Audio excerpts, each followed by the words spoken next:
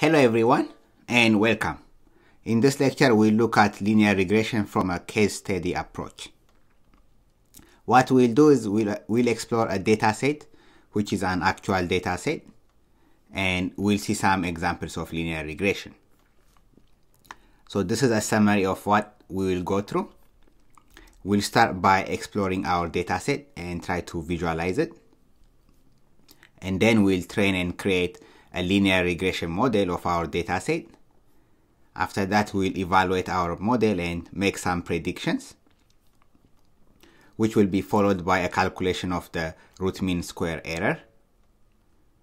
And then we'll consider some more features or less features and build another linear regression model and compare the two models that we got. Great. So we'll start by importing the libraries that we need. Import pandas as PD, import numpy as NP, import seaborn as SNS, and we have the magic function here, matplotlib inline, to visualize our graphs in Jupyter Notebook. And we'll import the remaining libraries that we need as we go on. Let's start by loading our dataset by using pandas readcsv method. And we'll save our dataset in a variable called house. This dataset is regarding the price of different houses in the Seattle area. Okay, let's check it out. pd.readcsv, and then I saved it where my Jupyter Homebook is located. So I'll just pass name of my file. I named it home_data.csv. Let's see what our dataset looks like. So I'll call the head method, and this is what it looks like. It has 21 columns.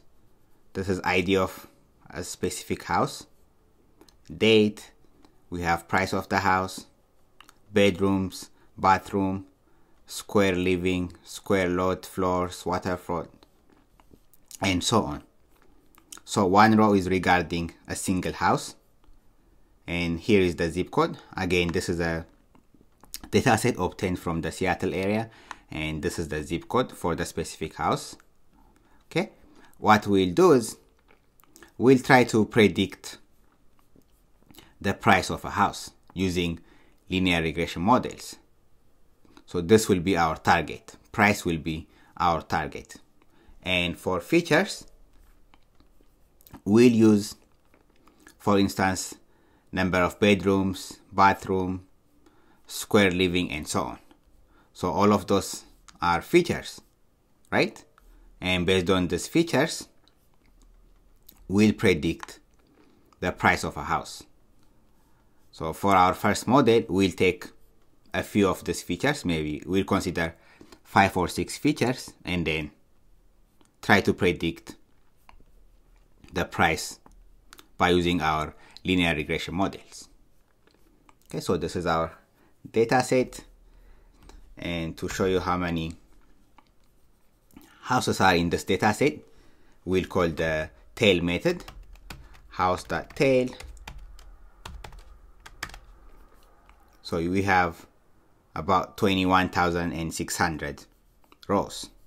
Let's call the info method to get some information about our house dataset. So house.info, and run it. So we have a data frame, and we have about 21,613 rows. Okay, so this is a general information about our house dataset. Okay, and you see here the memory is 3.5 megabytes. It's a bit big. And if we want to see some statistics, we can call the describe method on our house dataset. So house.describe,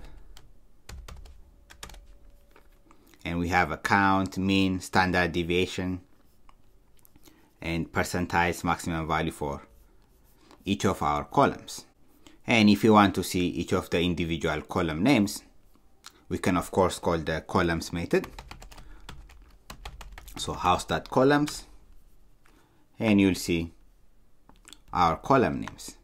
So those are some general information about our dataset. Next, let's visualize our dataset. Let's start by plotting a scatter plot.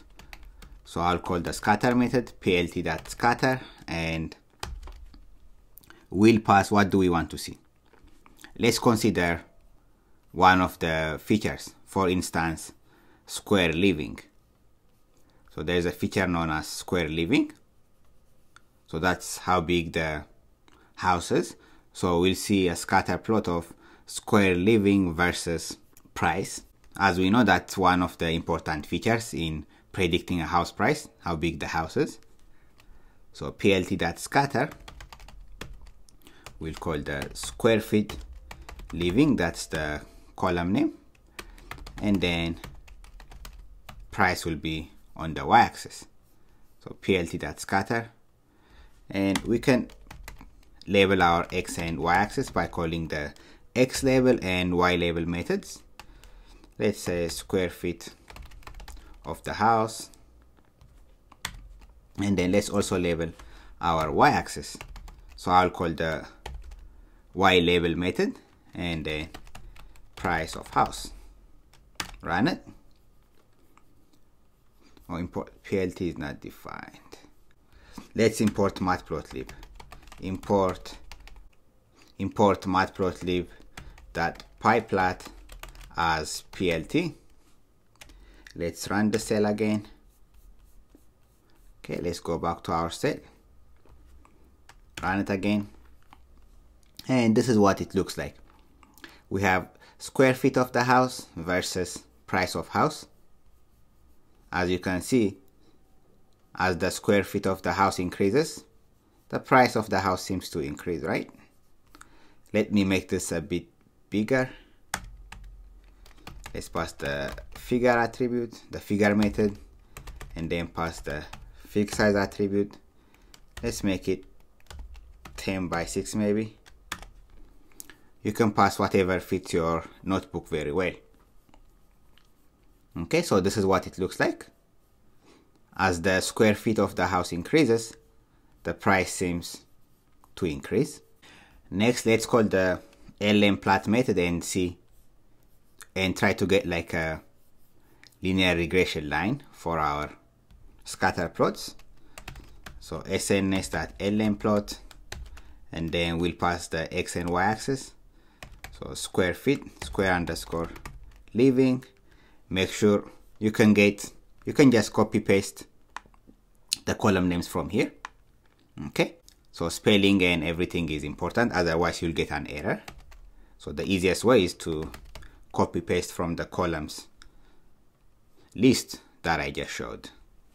Okay, and our data is coming from the house data set. Okay, let's run this, and this is what it looks like.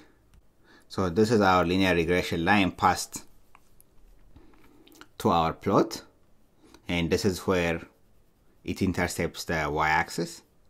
So we'll try to calculate this point where the line intercepts or crosses the y-axis later on. And notice here the price is in e to the power of 7, so that's in million. Okay, let's see some more plots for our house data set. Okay, let's see a heat map and a dist plot for our house data set. sns.heatmap to see a heat map, and then we can call house.core, run it, and this is a heat map for our house data set. We have ID, price, bedroom, bathroom, and then this is their correlation.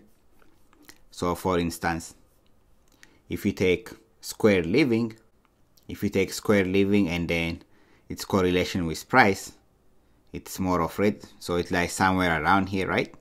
So the higher the correlation, it goes towards red. And you can take a certain feature and then compare its correlation with price. For instance, let's say view. If you take this view attribute or feature and see its correlation with price. It's more in the orange in this area.